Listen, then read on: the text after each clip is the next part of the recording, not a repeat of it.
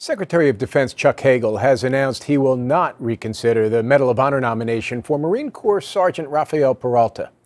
The Marine died in Iraq in 2004, but the effort to award him the nation's highest military honor has drawn conflicting accounts. Here's Jeff Pegues.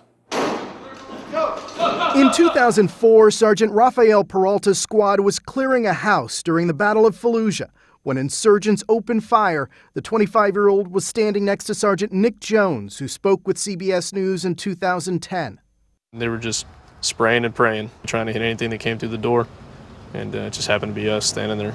Peralta went down. It turns out he was hit by friendly fire. Then an insurgent tossed a grenade into the room. Before it even came to a stop, I just saw his arm move up, and he grabbed it and just scooped it underneath his body. Peralta was killed. And it is that version of events that led to him being awarded the Navy Cross. But an unsuccessful request to reopen a Medal of Honor nomination has unearthed conflicting accounts about what happened. Davy Allen, another Marine who served with Peralta, said he recently decided to tell the truth, confirming for CBS News what he told the Washington Post, that the grenade detonated near but not underneath Peralta. It has always bugged me. I knew it's not the truth, but who wants to be the one to tell the family, your son was not a hero? George Sabka is an attorney for Peralta's family. The evidence doesn't show that. Now, that's what Davy believes he saw. I can't dispute what he saw or what he believes he saw.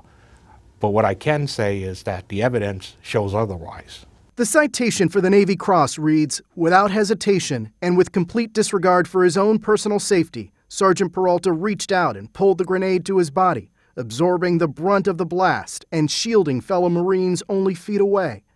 He has been denied the Medal of Honor, but he remains a hero to the man who says he was there when Peralta died."